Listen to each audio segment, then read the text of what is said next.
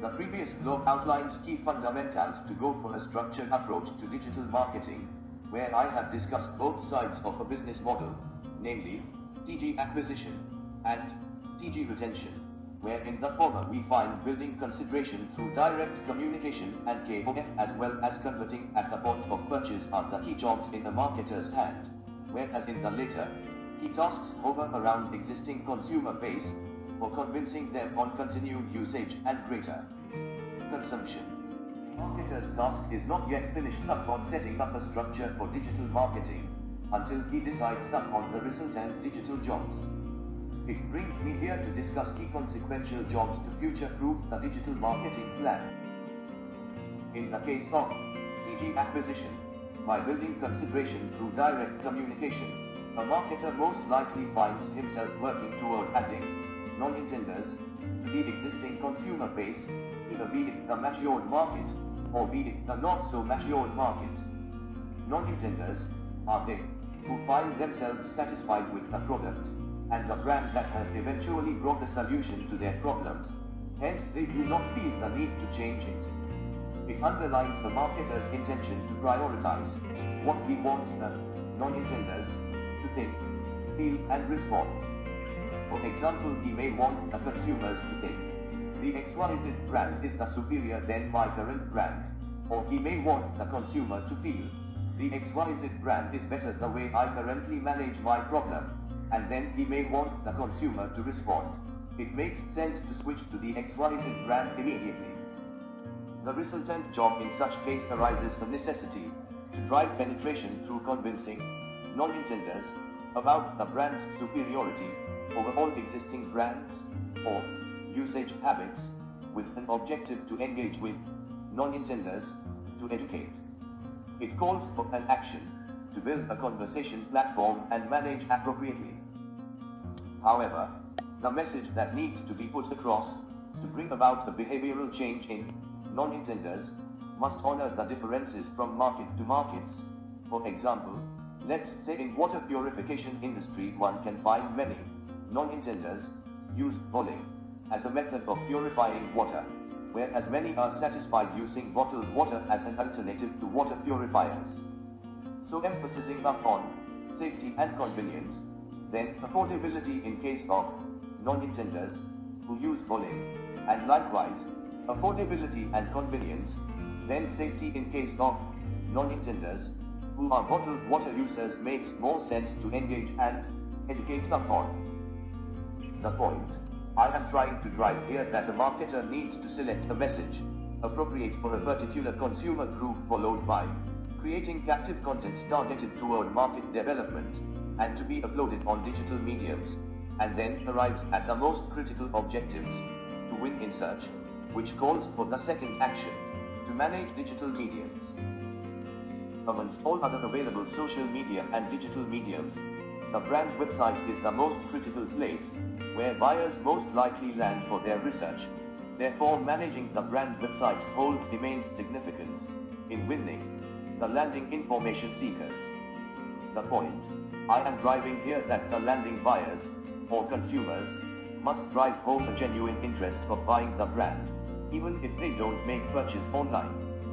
So setting up correct deliverables like SEO-friendly links and fresh contents, wireframe consumer journeys from investigation to usage experience, e-commerce links, and mobile or tablet-friendly output are some unavoidable elements in managing the brand website.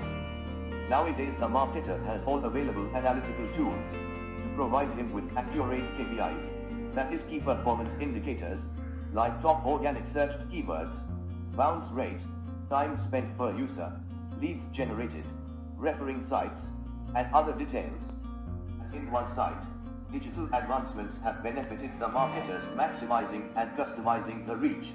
It also uncovers both sides of their brands before prospects on the other, who may land on any digital vehicle in due course of seeking information for the brand, and some may find them receiving good as well as some may find them receiving bad reviews. Here arrives the marketer with an objective to populate the letter to earn good reviews, recommendations and referrals. This calls for to initiate the third action, online reputation management. The action holds greater importance to prevent the brand audience carried away toward unwanted direction. The word management denotes the marketer must see through the consumer's brand usage journey preemptively to arrive at earning their testimonials. Earning good reviews when the brand is well received by its consumers is manageable to an extent, but why will consumers advocate for the brand is the critical point that a marketer must possess in mind. The point I am driving here that a marketer must seek for testimonials, influencing new buyers and non-intenders, and must look at such events for ways to incentivizing the influencers as well. He must therefore construct a complete referral funnel to earn good reviews, get recommended, and have the brand referred to larger population. In Resultant future, the referral funnel will itself help in building conversation platforms. However, setting up KPIs is equivalently important to see the referral funnel working in desired directions, like weekly and monthly numbers of reviews, recommendations and referrals, etc.